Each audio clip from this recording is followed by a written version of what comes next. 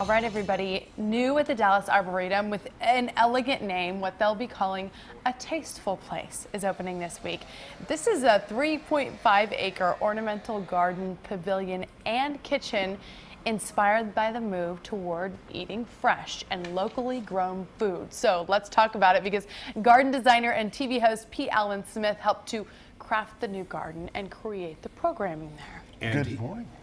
Good morning, yes, and he's here to tell us more and share his own tasteful recipe for rosemary butternut squash. Yeah, it's the season, right? Right. Yeah, it really is. So I'm so excited about the Arboretum is opening, Yes. the tasteful place, tomorrow. This has been a while in the making. It has. And it's sort of, and tell us a little bit more, it's kind of a revolutionary concept. Well, it is. It's all about local food and all the kinds of things you can grow right here in this part of Texas. You can go there every day. They have tastings. So it's really going to be quite phenomenal. There's cooking classes that'll be going on, all kinds of demonstrations, just like the one I'm going to show you today. Yes, we've got a little cooking class of our own here. You know, they have 90,000 pumpkins at the Arboretum right now, and great. these are just a few of them, and they're all edible.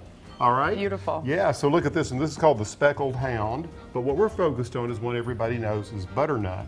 So it's a really simple recipe. So what I've done is I've just cut the butternut squash into wedges, and then Jenny, it's a simple, basic layered recipe with the squash in the bottom.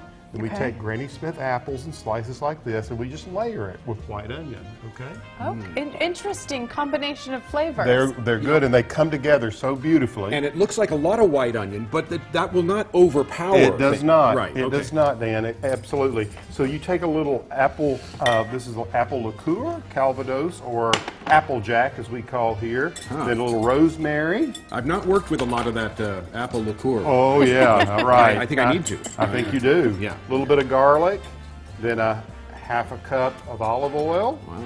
Yep. And a half a teaspoon of pepper, a full teaspoon of salt.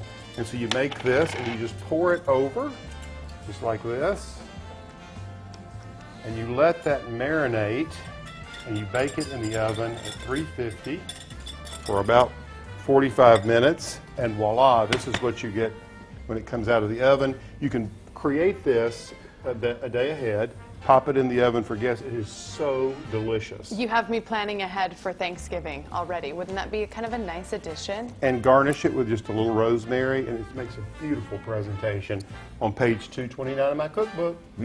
Is that cookbook going to be sold out there at the At Arboretum? the Arboretum, you better believe it. I'll be signing it. I'll be there on the 15th doing a cooking demonstration. We invite everybody to come out, and I'll be signing books there. So you'll do the cooking demo, and then people can kind of just come through, sign up for that, and enjoy. Yeah. Exactly. I do love this description that we were talking about, the tasteful place. Yes, isn't it good? Yeah. Draws on age-old European gardening principles and artfully arranged features, including an orchard, picnic lawn, patios, and walking trails. We're growing all kinds of herbs in our potagers with beautiful vegetables. Vegetables can be both tasteful and ornamental. Potagers? I'm sorry, could you help me? What is that? The potager, it was meant the idea you bring anything in to put into the soup pot. Ah, okay. Goes way back. Wow, we're really going upscale this morning. This is true. You have elevated the level of class here on Fox 4. Well, wait till you see the Arboretum. This is nothing. It is fabulous. A Tasteful Place is the newest edition of the Arboretum, and we've been so excited to be a part of its design and programming. I mean, the Arboretum is already a treasure